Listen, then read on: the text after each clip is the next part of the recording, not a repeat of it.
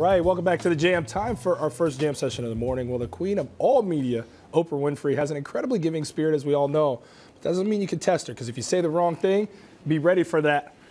That clap back when an IG user, an IG user decided to respond to one of Oprah's posts with simply, in quotes, "I don't like you." Well, Oprah, you would think with 12.3 million followers, probably has no time for that and is going to respond.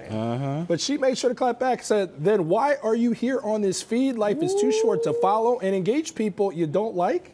Peace out." Yes. She threw the deuces. Ooh, I love the deuces. Because first of all, it was done so classy. In order to put somebody in their place, you don't have to cuss at them. You don't have to yell at them. So for her to do it so calmly, she didn't use any foul language. I appreciate that. She got them right together, no doubt. People feel like they can say anything that they want on social media. 100%. And it's like, there are people that I disagree with. I don't like President Trump. However, I don't feel the need to go on his social media and talk nasty to him, dog him out, or treat him as less than a human being. You know what, the thing that I thought right away with this is, I did think it was very classy how Oprah handled this.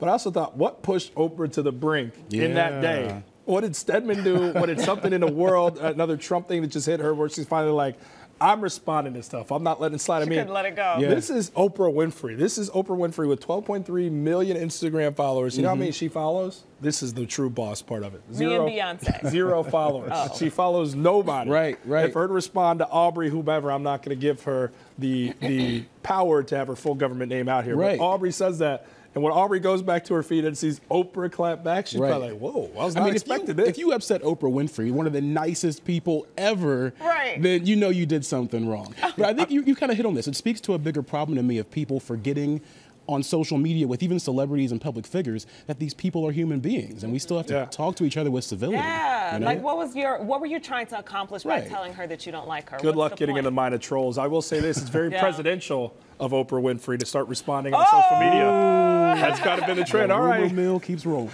And in a serious note, continuing serious note, Katie Couric has ended her silence on her longtime Today Show co-host, Matt Lauer, whom she worked with for 15 years, and the sexual misconduct allegations against him. She told People magazine, quote, "The whole thing has been very painful for me. The accounts I've read and have heard have been disturbing, distressing, and disorienting, and it's completely unacceptable that any woman at the Today Show experienced this kind of treatment. I had no idea this was going on during my tenure or after I left." Kirk went on to say, this wasn't the Matt Lauer that she knew.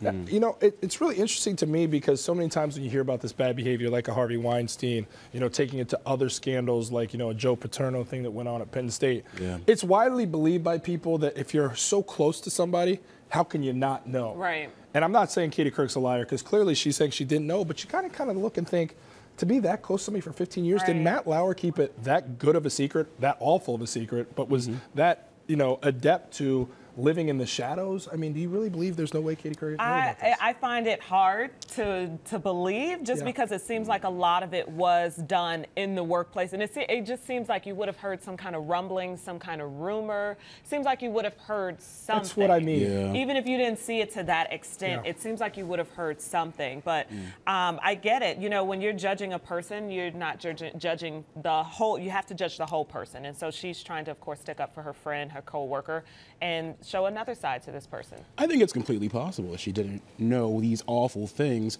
However, when you know somebody, sometimes you might hear things you don't want to believe. Yes, and I think that's a greater point. And that can be a thing as well. It also goes to show me just how conflicted people are who are close to Matt Lauer in his life. I mean, she came out basically when this whole thing unraveled back in November, said, I need to digest it and I'll speak when I'm ready to. Well, now we're a couple months removed, and Katie Couric's just now feeling like she can make, which isn't an explosive statement, a pretty simple one, but it shows you just how calculated people have to be when they put their opinion out on this. I can only imagine what it's like for Hoda, who's replaced Matt Lauer, Hoda Kotb, who's now in place of him, who was close with him, as well as Savannah Guthrie, who shared the desk. So tough for them too. Really interesting place for them to be in, but ultimately this is, you know, impacted change, and it's all for the better that this is out there, and the monster-like behavior Matt Lauer has been on Earth. So